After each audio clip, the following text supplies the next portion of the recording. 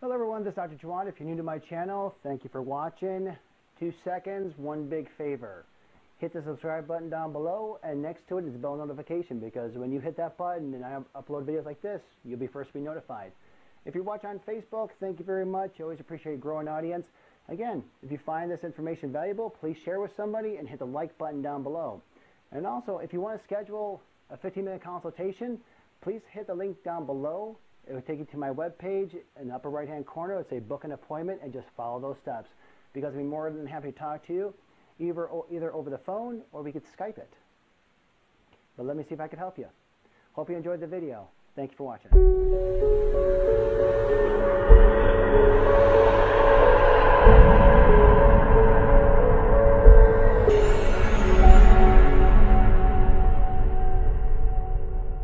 Hello everyone. In this video, I'm going to explain the difference between dopamine and serotonin, how it has an effect on the body, where it comes from, and what happens if you're too low. Now, dopamine, okay, when it comes to the brain, you have two chemicals. Dopamine, which is the reward system, and serotonin, this is your happiness hormone, I always explain it.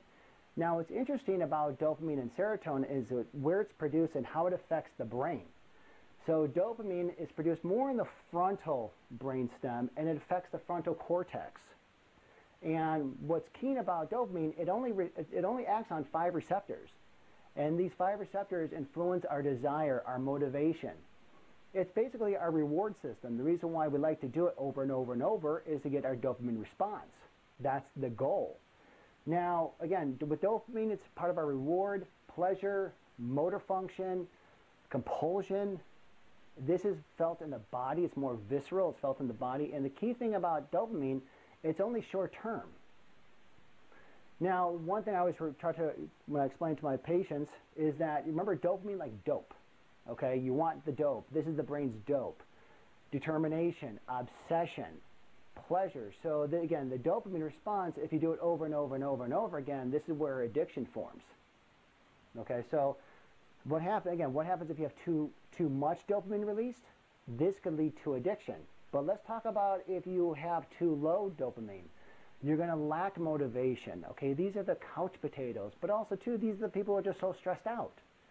Fatigue, addiction, okay, resting tremor. This is where your Parkinson's people are. This is where it all stems from. Mood issues.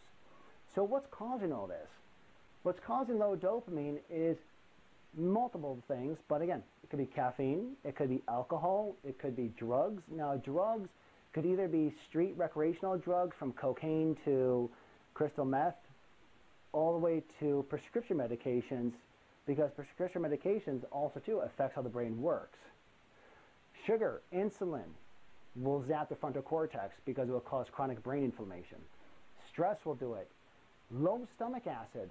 Why low stomach acid? Because dopamine is actually made by the amino acid L-tyrosine, okay, and L-theanine, but the amino acids are broken down. Again, they're simple molecules they're protein molecules broken down to the simplest forms. Where does protein digestion begin?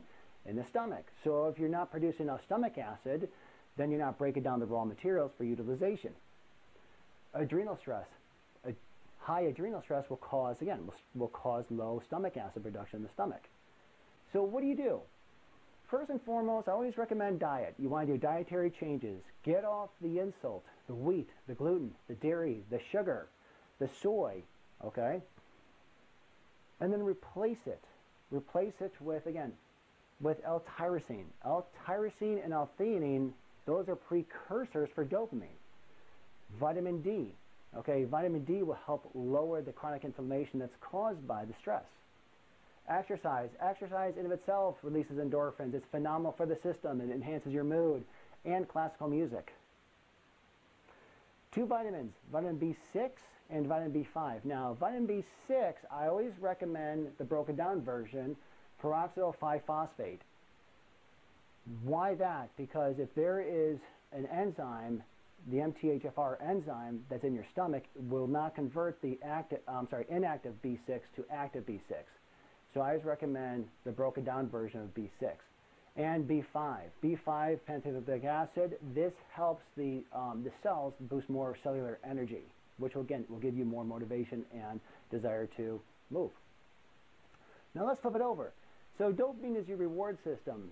So serotonin, this is the happiness hormone. Now this is produced, and you see here in the brain, in the back part of the brain, okay? It starts off at the hippocampus. The hippocampus, this is our memory bank.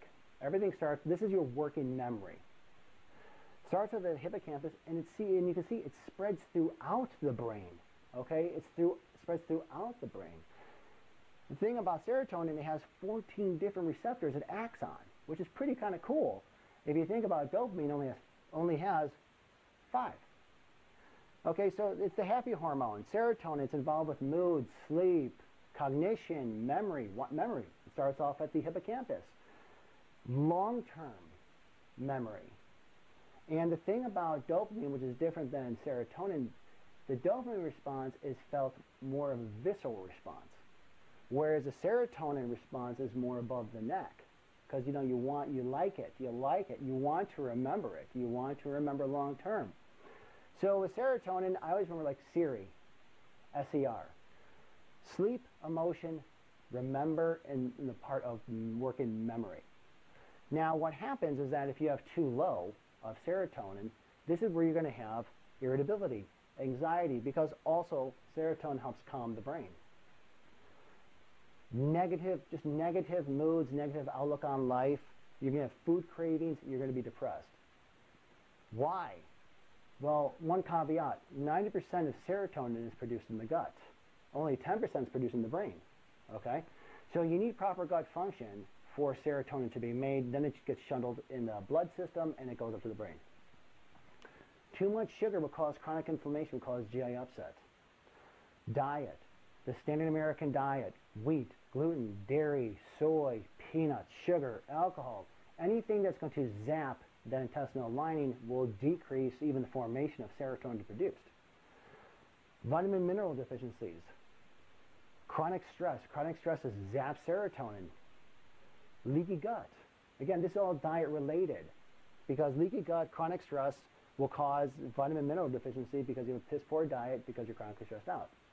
So again, you see, so the first and foremost is to fix the diet.